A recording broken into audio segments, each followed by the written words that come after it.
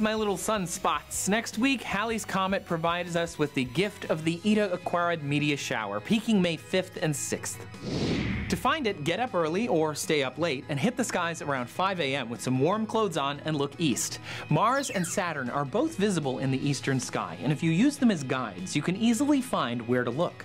The Eta Aquarids appear to emanate from Aquarius, who's hard to see IRL because he is so dim, but with the magic of TV, you can see him here. The meteors seem to come from his water jar and peak at up to 60 an hour. The streaks are bits of ice and rock shed by the famous Halley's Comet, which passes every 76 years, next time in 2061. Halley's meteors are called Earth grazers because they make long streaks that seem to come from the horizon itself. Get out there, enjoy the show, and keep looking up.